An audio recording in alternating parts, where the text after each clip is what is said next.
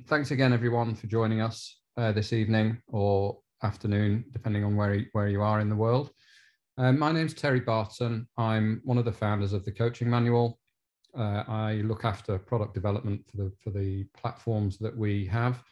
And I'm also a grassroots coach. Have been coaching for a number of years, the game, from when my son started playing in a structured football environment at under 7. And I've gone with his team all the way through.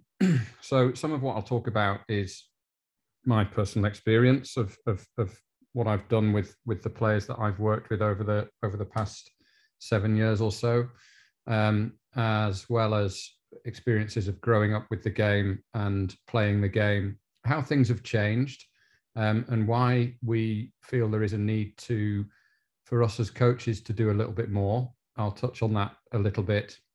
But just to start off with some stats that we know from various studies that have been done globally and in the UK. A couple of sobering stats really to get started. First one is that children play outside about half as much as parents did 20 years ago. So children don't go out and play in the same way. And anybody who's on this call will be well aware of that, especially if you have your own children. So that's quite a sobering thought, to think that children are spending 50% less outside during the week and at the weekend than people were doing 20 plus years ago. Lots of factors for that, which we won't go into. The children's lives are busier. Fundamentally, they've got more things going on. So that's kind of stat number one. Stat number two, which was found through a very large Australian study, which took place over many years, found that children in the modern day take about 1 minute 30 seconds longer to run a mile than children did in the 1980s and early 1990s. So that's a really sobering thought as well, because what it essentially means is that children are not as fit as they used to be.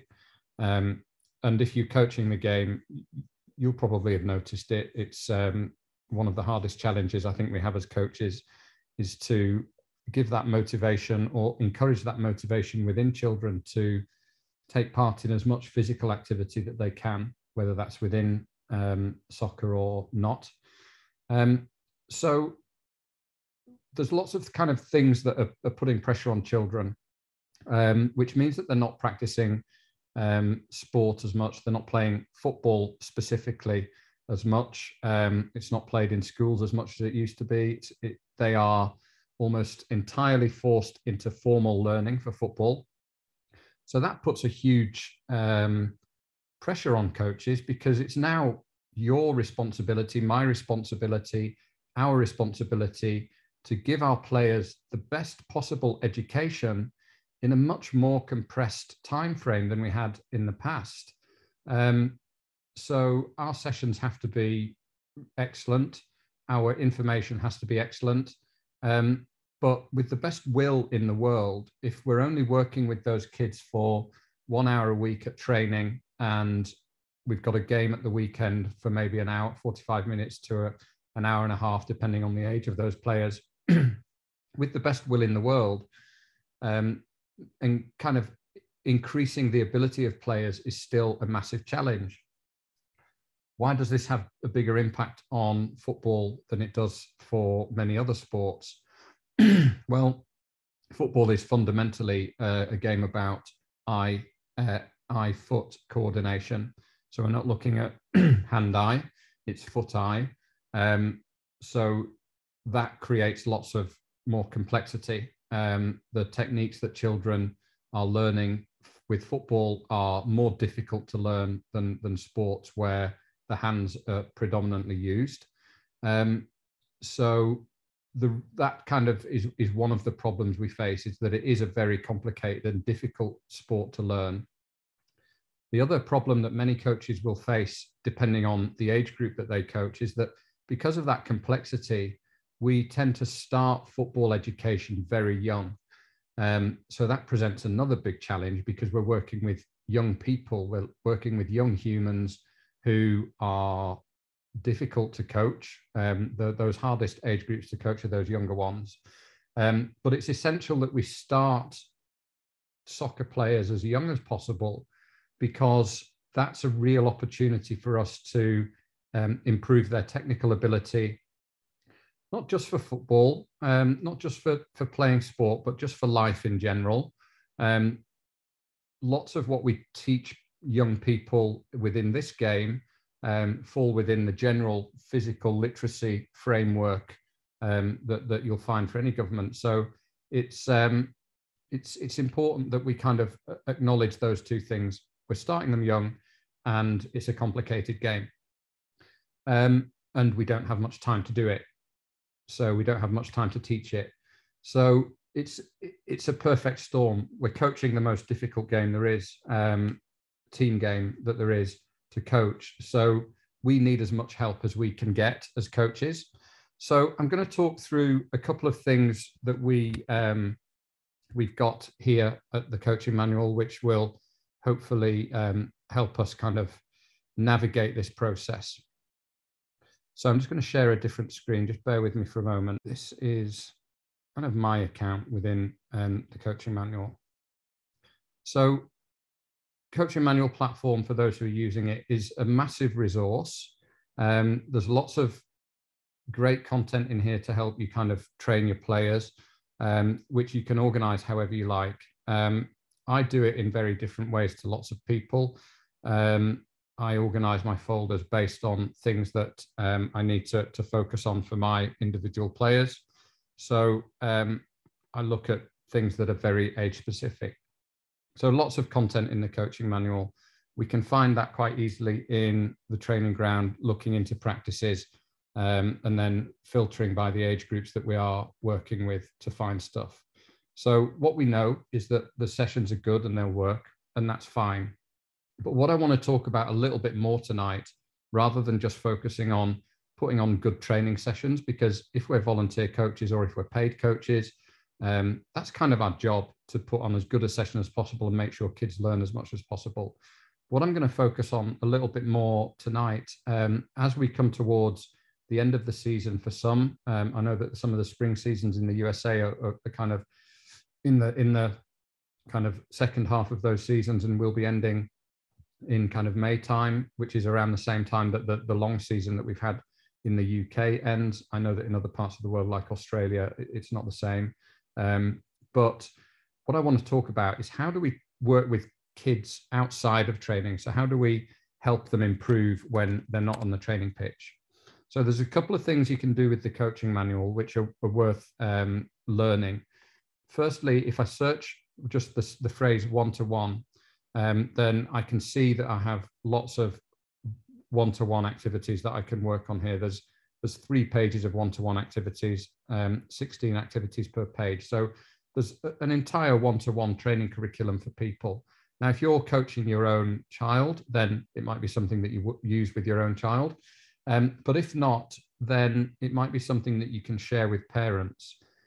These activities are designed to help children improve technically and to improve their fitness.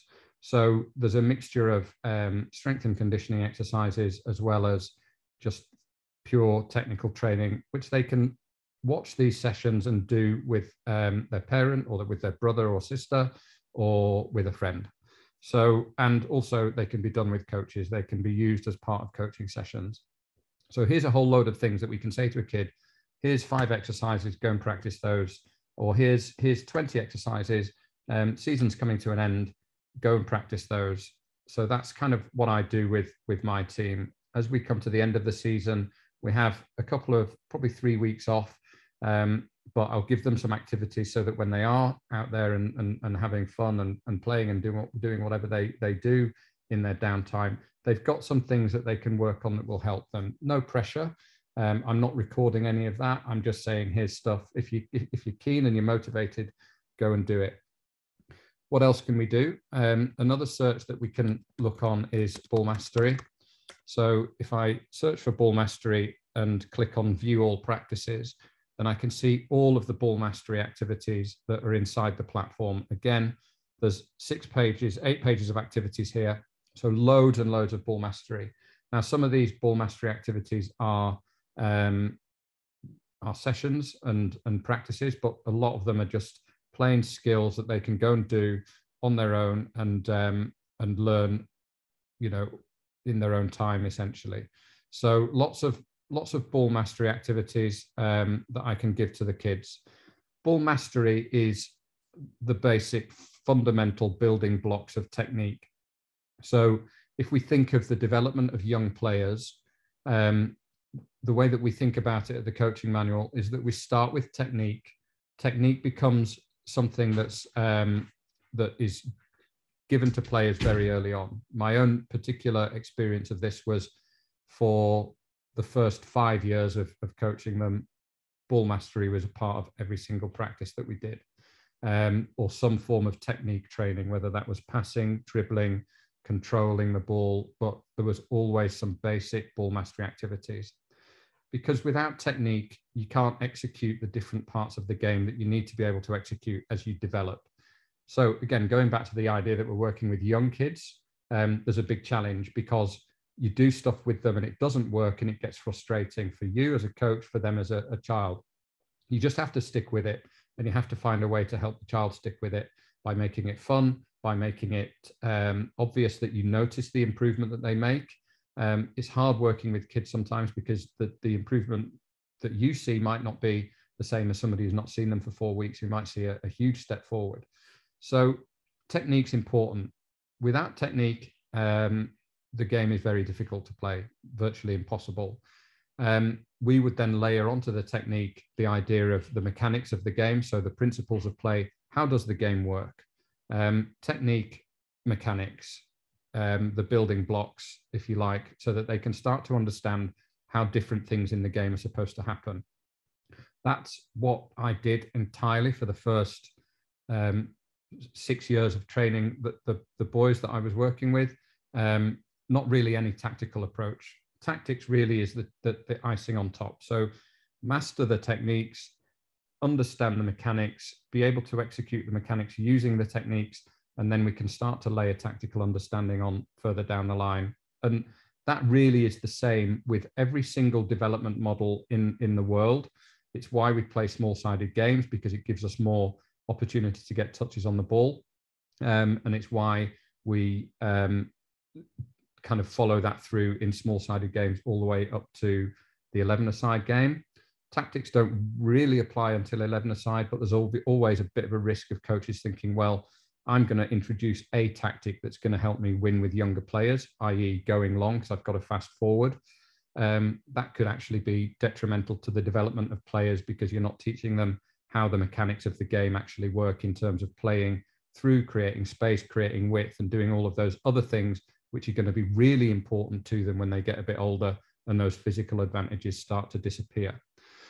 So that's important, that we focus on technique, we focus on mechanics. And I've put a couple of links in the chat box so that you can have a look at those links, the links for ball mastery and one-to-one. How do we get players to see this stuff? Well, I've introduced my players into the coaching manual platform. So I've actually added all of those in.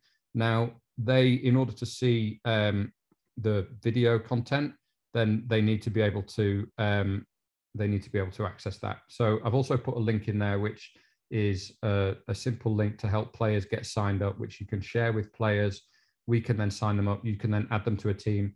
You can then share those technique videos and those one-to-one things with them so that they can watch them, do them at home and whatever. So technique's important. We know that. So what's the next thing that's really important, I think, in terms of engaging with players? Well, we've got to make it fun. We've got to find a way to create players who are self-motivated.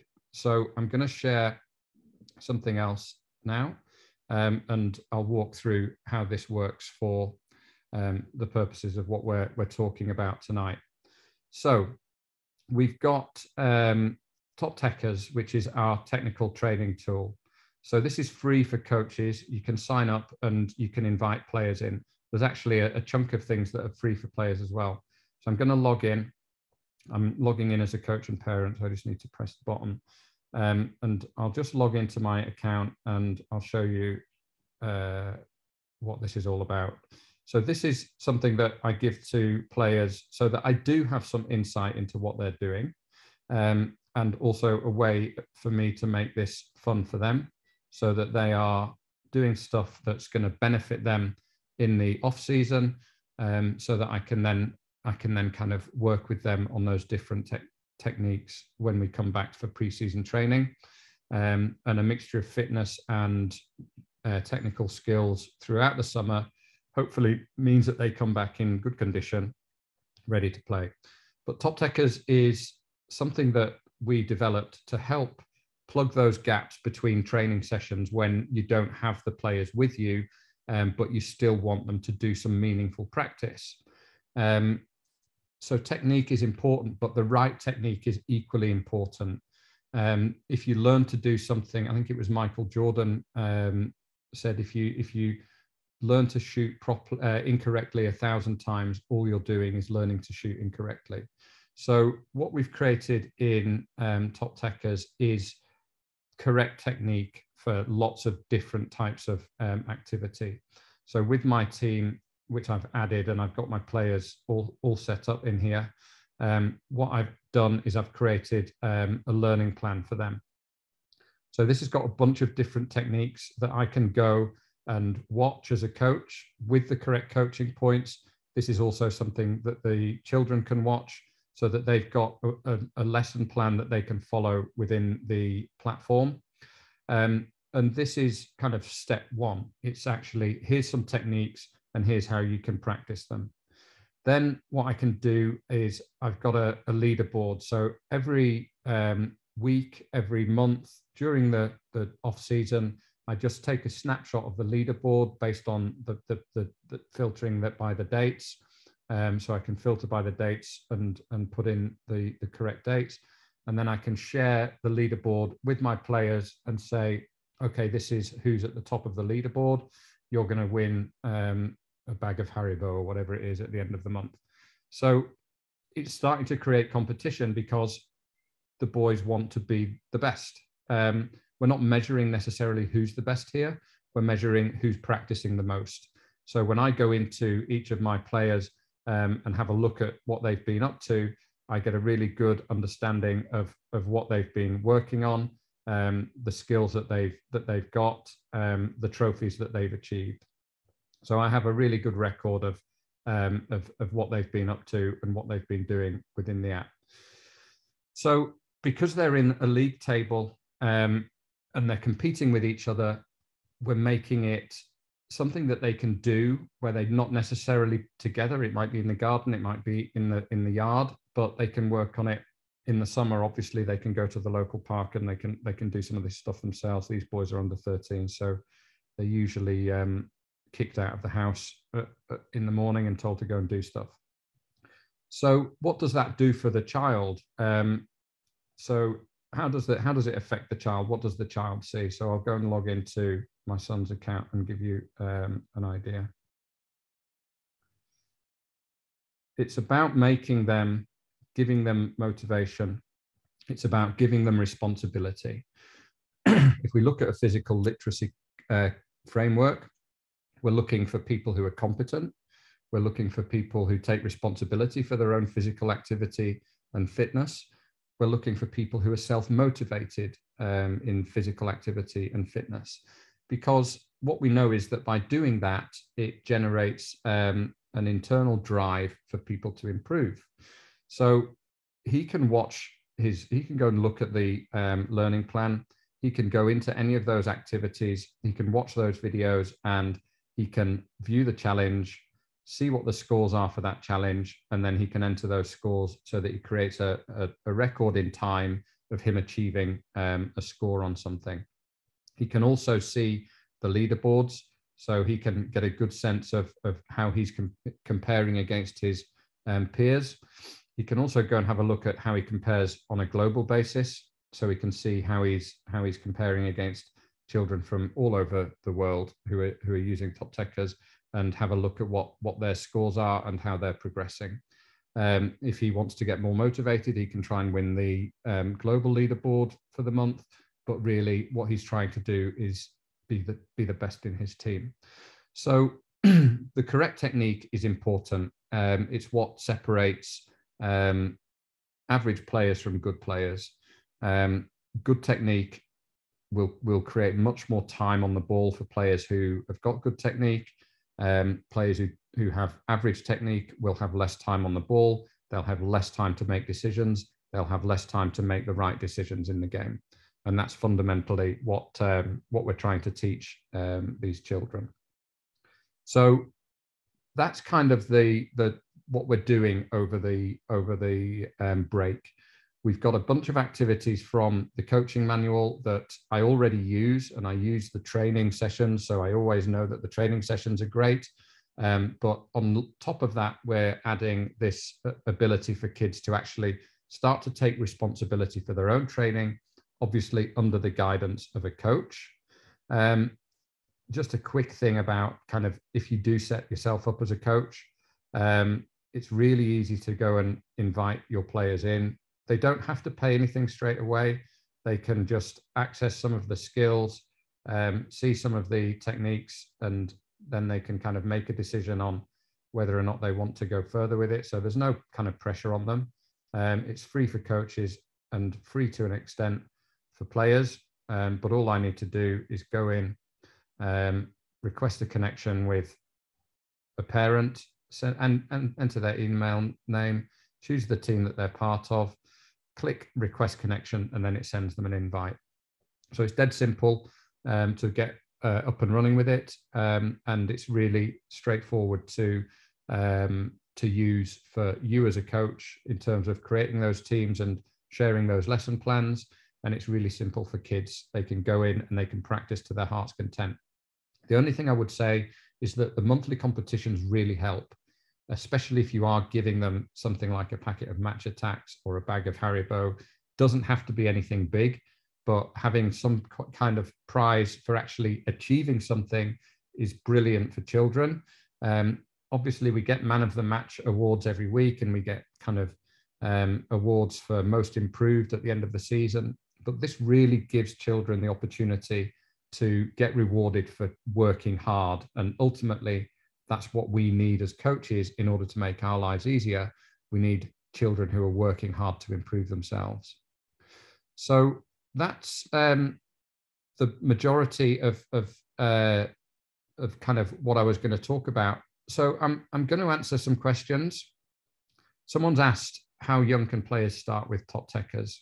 So I would say that it can work from kind of the age of 5 and upwards, but it really starts to hit its sweet spot from about 7. And the reason it hits its sweet spot from about 7 is because that's typically when children are in teams. So that's really when we get that idea that they can compete with their peers, their direct kind of teammates, is when it can really work for them. And then it can run through all the way to, I've got the under 13s in there. Once they progress from under 13s, and if you're working with older players, then that's when that information in the coaching manual is really powerful, because the S&C work that we've done in the coaching manual was all created with a head of strength and conditioning at an academy here in the UK, professional academy. So it's exactly what young elite athletes are doing to improve their football playing ability. It's definitely worth getting the older players into the coaching manual. They can see the sessions as well, and that obviously improves how they engage with what you're trying to teach them as a coach. So I'll answer that question. 5 and upwards, but hits its sweet spot from 7. Any other questions that people have got? I think there's a couple coming in. Is there a maximum number of players is one question I've had, and how many teams are allowed in the app? There is no maximum number of players. So we are working with clubs who are adding entire kind of age groups across, the 2010s to 2012s, for example, adding 150 players in, and then breaking those down into multiple different teams. So you can add as many teams as you want. So it's really flexible. You can either use it as an individual team. If you're a DOC at a club and you want to get all of your players in and then have an idea of what everybody's doing, then you can use it as a tool to really check how your players are engaged in your club. So very flexible piece of technology, Top Techers. Works for the individual player, works for the coach, works for the club. And that's why we designed it in the way that we did. So yeah, just to recap then, we are looking at things that we can do to engage players away from the training pitch. We have great sessions to engage players on the training pitch. Sharing those sessions and giving them access to those sessions means that they're engaged and they're learning away from the training pitch as well. So if you're doing one of our sessions, which has got a session by David Moyes, for example, and you're saying to your players, go and watch this session before we do it at this week's training, then essentially those children are learning directly from David Moyes. They're learning about the game. So that's extremely powerful. So we are trying to do things that engage them in training sessions and make sure that they're learning the right things. But we're also trying to engage them away from training sessions. So trying to give them things that they can learn about the game, whether that's technique or whether it's about some of the mechanics of the game, stuff that they can learn away from training to make sure that they're more engaged when they come in. Then in those periods of time when football or when soccer isn't played during the year, we're trying to find a way to make sure that our players keep on the learning journey. The reason why that's important is that kids play out, like I said at the start, 50% less than their parents. So we are trying to we're not going to fill that entire gap. I think that's a really important point to make. We're not going to suddenly get kids to go and play an additional 10 or 15 hours a week outside. I think the world has changed in that regard, and the distractions that they've got, the academic pressure that children are under nowadays is much greater. So what we're doing with teaching them the right technique with things like Top Techers or with ball mastery activities is that we're trying to shorten that learning process. So we're giving them something that teaches them things that are very specific, that they can learn in 10, 15, 20-minute blocks, that we don't then have to spend time teaching them on the training ground. We can go into those activities because they're already prepared, they know what the activity is, and they've learned it away from training. Again, that drives up the engagement. And the other big challenge that we're facing is how do we keep kids active and fit? And I didn't kind of go through this in the coaching, in the Top Techers in complete detail.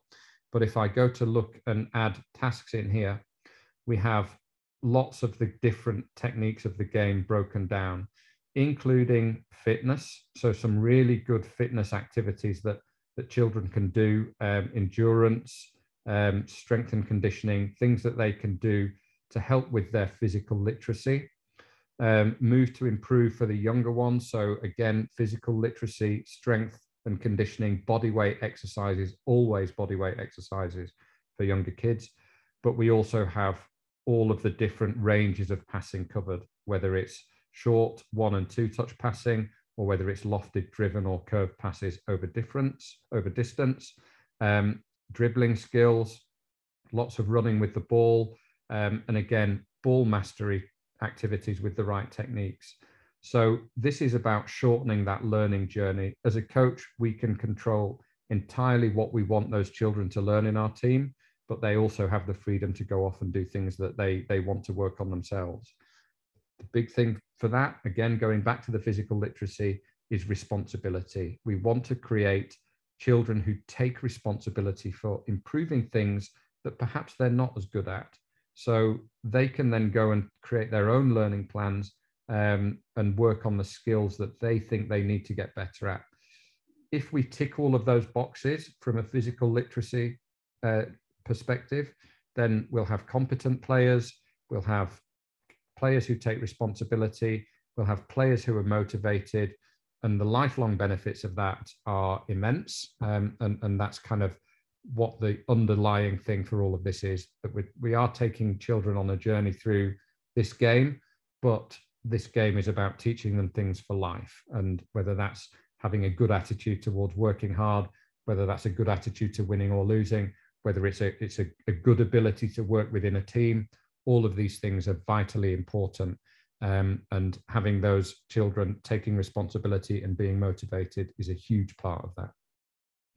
So thanks again, everyone. And I hope you have a really, really pleasant evening or afternoon, and great games this weekend. Thanks again, and take care. Bye-bye.